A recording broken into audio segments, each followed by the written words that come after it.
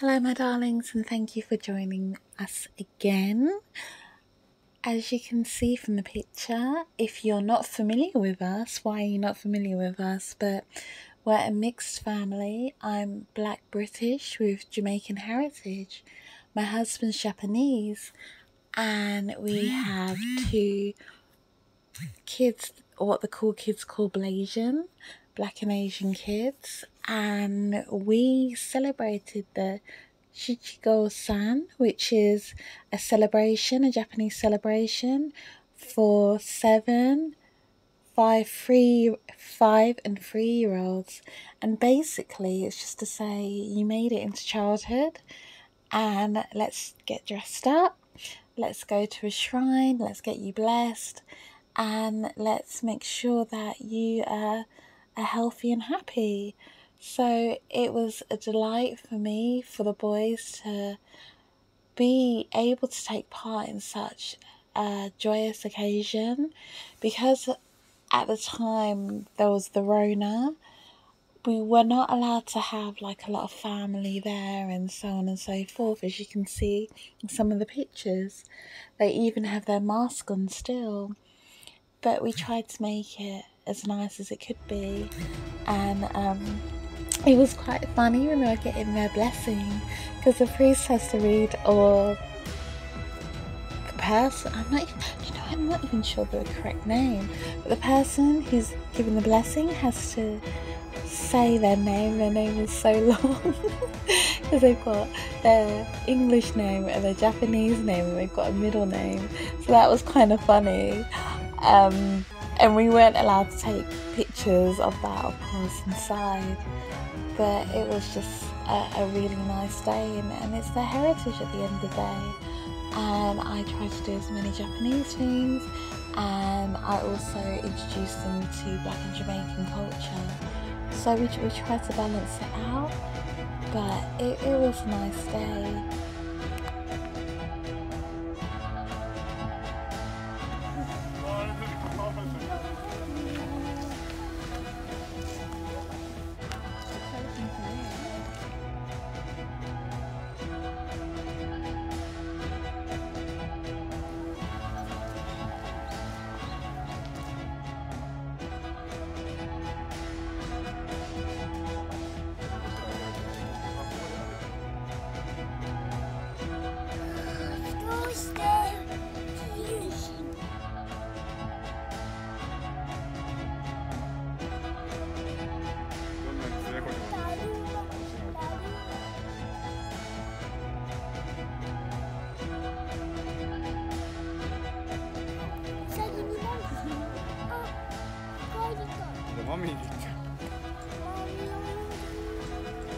I absolutely adore this picture. So in Japan, not everyone just has ready-made kimonos just there, and the monsugi and everything that you need. So we went to a photo studio to get all the equipment that we needed. Gonna be honest, it cost an absolute fortune. But you know, we do these things for our kids, right? And it's such a special occasion. So these are just some cheeky behind the scenes pictures that you can just have a little look at. I love the fact that they just give the kids swords, you know, like, why not? It's just something that they do, and it's very elaborate, everything that goes on to give the effect. So what we did is we got dressed at the photo studio, we went to the shrine, and then we came back again, and then we had to disrobe. So some of these pictures were actually pictures we took from a previous day before, so that we would have enough time to take some nice pictures, and it wouldn't all be in a big rush, because you can imagine that time was very, very busy, since everyone does it around the same time.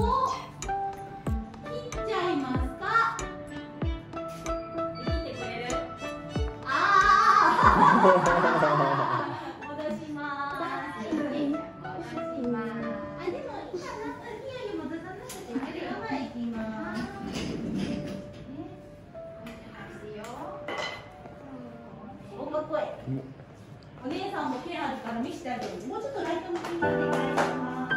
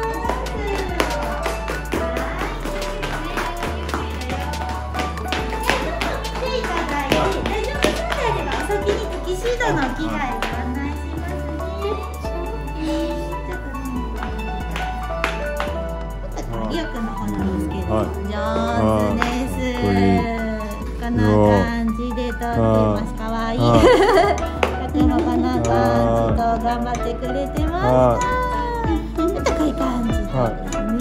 すごいかっこいいじゃん。上手でした。大丈夫そうであれば、じゃあちょっと頑張ってくれたので、お着替えにご案内しますね。はい。これナイス。